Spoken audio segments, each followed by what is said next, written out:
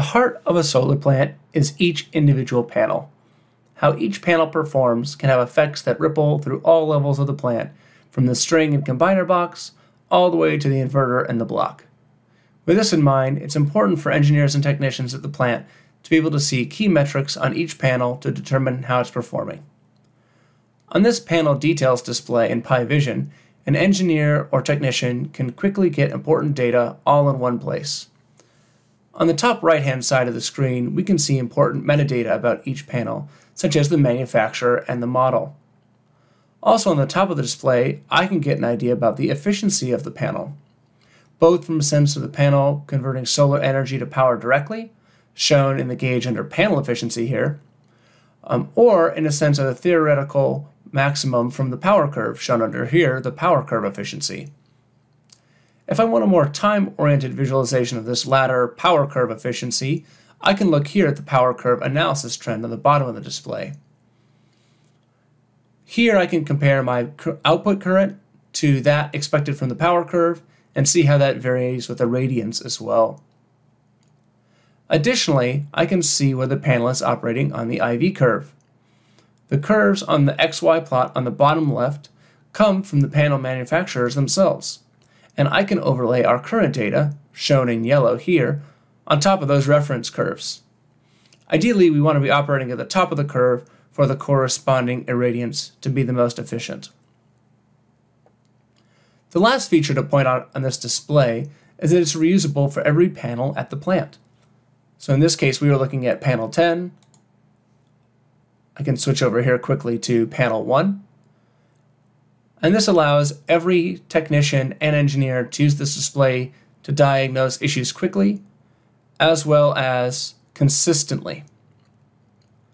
If something is found to be amiss with these panels, an engineer or technician may want to see if the issue is affecting the surrounding panels as well. To do this, we can go ahead and look at the string display. From this display, I can see the power output of each panel in the string and quickly compare them for outliers. On this display, you may realize that normally the string would have more than 5 panels, but our setup is quite small, and this will be seen again in later displays.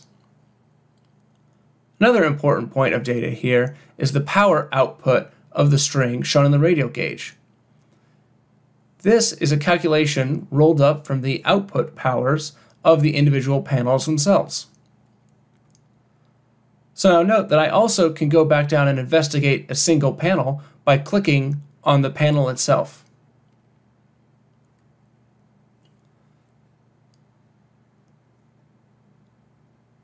Now I can navigate back to the string and point out that this display can also, similar to the panel display, be used to investigate any string at our site.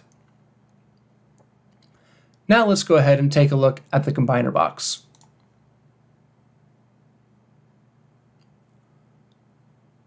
This display mainly just shows up a roll-up in power of the 2 strings to the combiner box.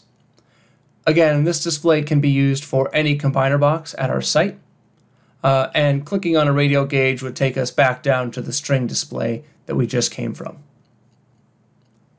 So after our combiner box comes the inverter. Let's take a look.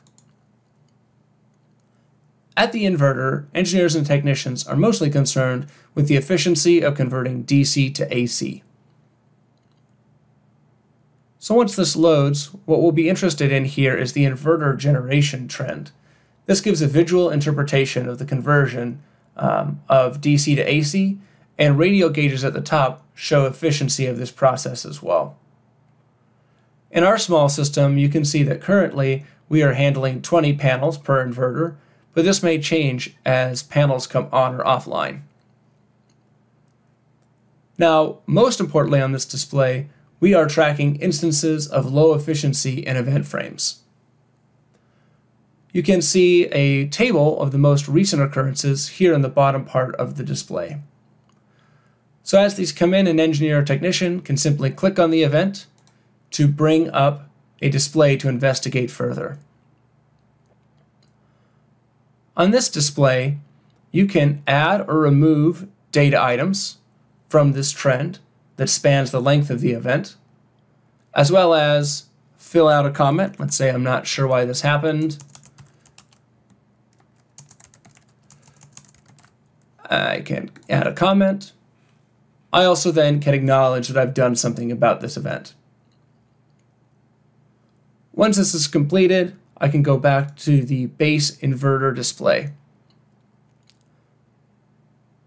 Now let's go ahead and move up to the block. Our small site only has one block, but we've made this screen so that we're ready when we expand.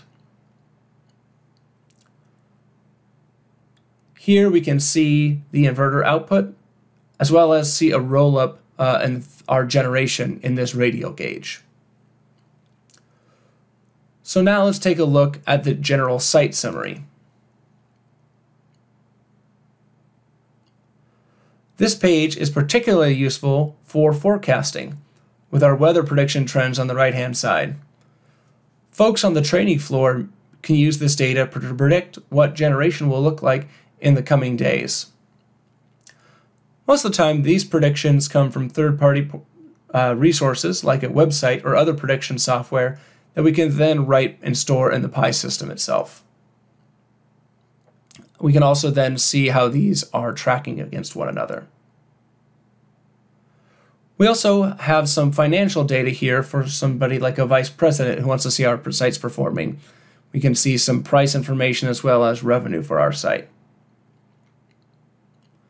So lastly, let's take a look at our home dashboard. Here, the 10,000-foot view of our solar plant, we can see some trends of total generation, as well as revenue for today and revenue for yesterday. We also can see here that we have a quick table of panel efficiencies. This can help somebody at a top level, like a VP, see at a glance how panels are performing. And if they find an underperforming panel, they can quickly go to the panel detail display and alert the proper personnel. So overall, the Pi system here can serve many different people at our solar plant and is really the best one-stop shop for all real-time data about our plant.